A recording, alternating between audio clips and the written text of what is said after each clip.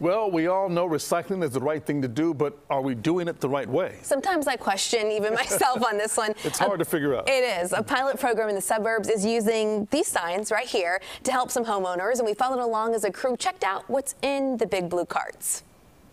That's a dirty pizza box. No, thank you. No thank you is right. On this weekday morning in Mount Prospect, this crew of environmental road warriors is going street to street. Oh, Single-use cups.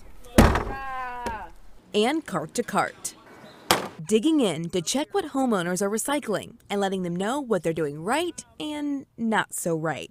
It's part of a tagging pilot program by the Solid Waste Agency of Northern Cook County. we have 2 tags. We have an oops tag to be able to mark the infractions in there. If we raise the lid and visually inspect it and it looks perfect, they get a thank you tag.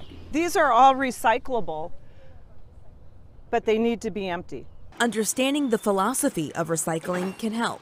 The idea of recycling is to be able to utilize the resources to make new products, and so when you have contamination like this, it hinders the good materials from being processed and made into new products. When there's a lot of contamination, the whole cart will wind up in the landfill. Would you like to drink out of a plastic bottle made from this? All containers that go into your recycling cart need to be rinsed and cleaned. Labels are fine. Recycling should also be dry and loose. Don't bag it before you cart it, and no plastic bags or styrofoam. For plastics, it's bottles, jugs, jars, or tubs. That's it. As for metal, Only metal cans, aluminum cans, steel cans, and then foil pans, foil.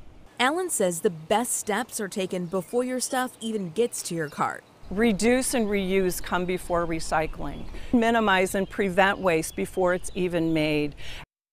This is so helpful. Well, in just a few weeks, the thank you tags right here that say looking good are up to nearly 50%. Just to be clear, though, residents are sent a letter telling them about the program. They can opt out or in if they want. Alan says the strangest thing she's seen in recycling bins is a tire. She suggests checking your town's website to learn more about what is recyclable and where you can safely dispose of items that are not. And she told us homeowners who get the oops tags often blame someone else in their household, like the spouse or the kids. They're like, it wasn't me. It was them. They did it.